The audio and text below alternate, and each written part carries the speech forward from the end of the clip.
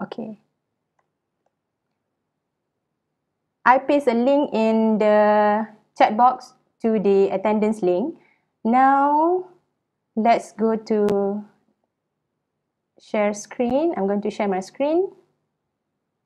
Please speak for those yang tak boleh nampak I punya screen ke atau ada apa-apa nak tanya, boleh stop me. Okay, don't worry, you can speak. Since we are having an online class, so I don't know whether you are listening or you are sleeping or what. Okay, so for those who already get into my Google Classroom, what you can do is, you can copy this link. Okay, before that, once you are in your Google Classroom, you might see the plus button sign on top of the right corner beside your apps, Google Apps button. Okay, click on the plus sign link, plus signs button, and then you can join the class. Click on join the class and get this password in. Okay, so later it will bring you to my Google Classroom. So we're going to do an activity in this classroom later on. But right now I'm going to have a recap on urine concentrating mechanism. Okay, so let's talk about the learning outcome.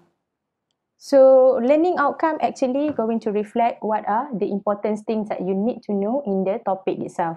For example, like when we say urine concentrating mechanisms, it not necessarily like to make a wonder, why do we produce a highly concentrated urine, or why do we produce the diluted urine?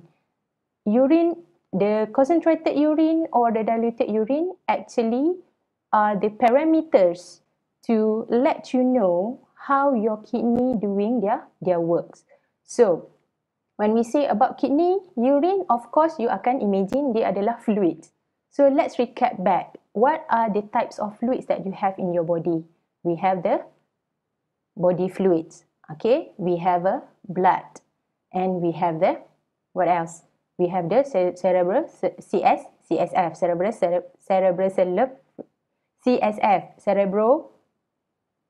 what is it? Cerebrospinal fluid. Okay, CSF, cerebrospinal fluid. Okay, and then when we say about the fluid itself, okay, so the fluids in our body actually function to give a nutrient and supports to our body systems. So in order to carry out a perfect functions, this fluid need to have then optimum concentrations, optimum volume.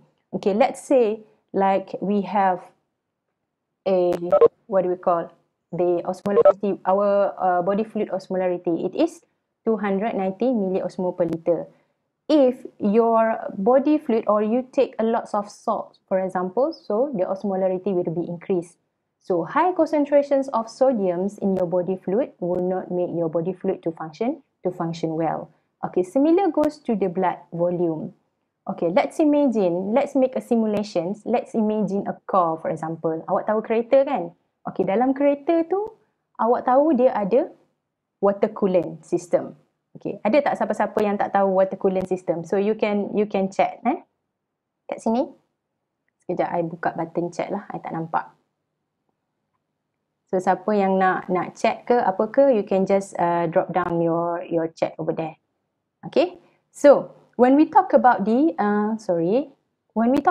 car, for example, so car also using a water coolant system to cool down the engine. So like let's say we ride a car for almost 1 year. When we check back, the water inside the car will be reduced because it is dissipate out or evaporated out. Okay, similar goes to our blood in our body. So our blood in our body system, in our circulatory systems, also function as a water coolant, but in a different way, because it's on, yes, the radiator. So in a different way. So this water coolant system, these circulatory systems, if we're not taking care of it, the volume of the blood itself will be reduced. So when the volume of the blood itself will be reduced, what will happen to our body? The blood will become thicker or will become more viscous. So if it is more viscous, it cannot carry out its functions well. Okay, kenapa saya cakap dia macam radiator untuk coolingkan you punya body? let's say you having an exercise, for example, your body will become red. So kenapa dia jadi red? Because your blood vessel is dilated. So why it is dilated? Sebab dia akan dissipate heat. So dari kaedah apa yang dia dissipate heat is through radiation. Ingat lagi tak kelas Prof Mia ada kan? How the body dissipate heat. Okay. So now let's move on to how the kidney carry out its functions in maintaining the water volumes in our body, in maintaining the viscosity or the osmolarity of the blood volumes and also the body fluids is via the countercurrent mechanism. So why countercurrent? Because counter is in the opposite direction. So in the countercurrent process, in a way to produce the, in a way to maintain the body fluids, to maintain the osmolarity of the body fluids, the blood volume itself. So the kidney to carry out, the kidney needs to do two kinds of things, which is countercurrent multiplier and countercurrent exchanger. So do you still remember who carry out the functions for countercurrent multiplier? It is loop of Henle. For the countercurrent exchanger, it is lagi tak? It is vasa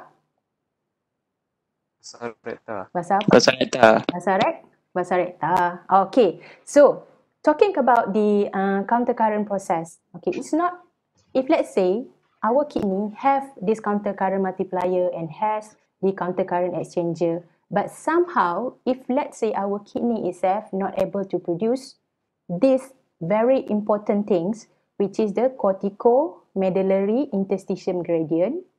So all of these things, all of this homeostasis process will be unavailable. So maksudnya dalam banyak-banyak yang kita cakap ni, one of the most important is the corticopapillary or corticomedullary interstitium gradient. Itu yang paling utama. Okay, why do we talk about the roles of protein and urea?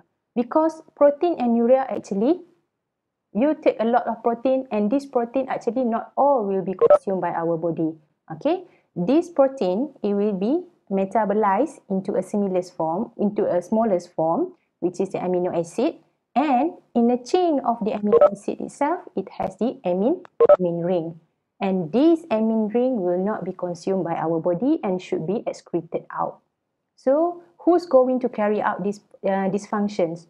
So eliminations of the toxic substance is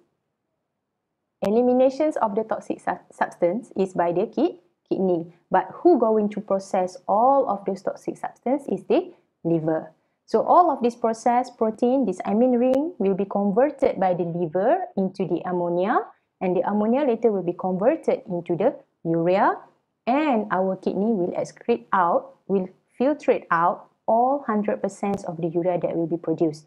But even though, let's say right now, my glomerulus is filtering 100% of the urea, but not 100% of the urea will be filtered out in my urine. Part of the urea, 50% of the urea that has been filtered out will be maintained in the renal medulla. And urea composition itself will contribute to the osmolarity or the higher osmolarity in the renal medulla later. Okay, sebab tu kita kata, kenapa dekat cortico ataupun dekat cortex, renal cortex, dia punya osmolarity kurang. Tapi kenapa dekat renal medulla, dia punya osmolarity dia lebih? That is because of the presence of the urea at that region. Okay? Alright, so